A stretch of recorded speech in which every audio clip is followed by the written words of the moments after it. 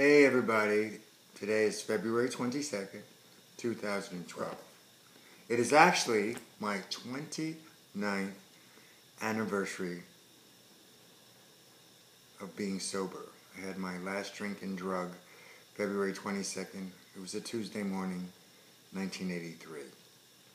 And I feel really elated about that. I'm going to the doctor's, and then I'm going to a town hall meeting here in Brooklyn. And then I'm going to go out to dinner with a friend.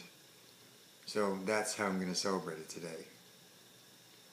And I'm looking at that plant hanging in a beautiful, almost elegant way. That's the benefit of being sober, living and breathing in beauty and in a new understanding of something more. So I'm going to read today's poem. I don't have a title for it, and I didn't think of one, and I'm not going to think of one now. But anyway, Tuesday. It isn't perfect, the events unwinding.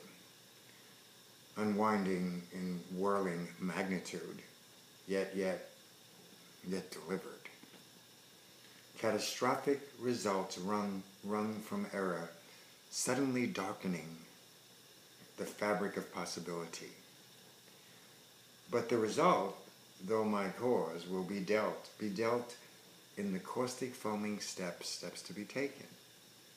Other realities and new roses red with twining brown from places unknown. The mystery solvent, the belief,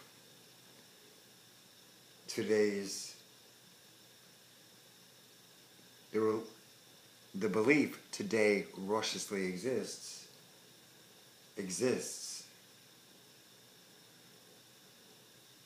with anger darkening the piercing yellow of the dream, always falling to scene with marvelous reds and green intermixing. To the city and the dance of tiredness and body's lament, but Manhattan entertains with the dream consistent in its intent always. And the day winds to pleasant laughter. Thank you. Come see my show a week from Sunday, like them, at the Hudson Guild, 441 West 26th Street. Be there. And watch my link on, if you haven't seen my interview, see it now. It's going to be linked with this. Take care. Bye.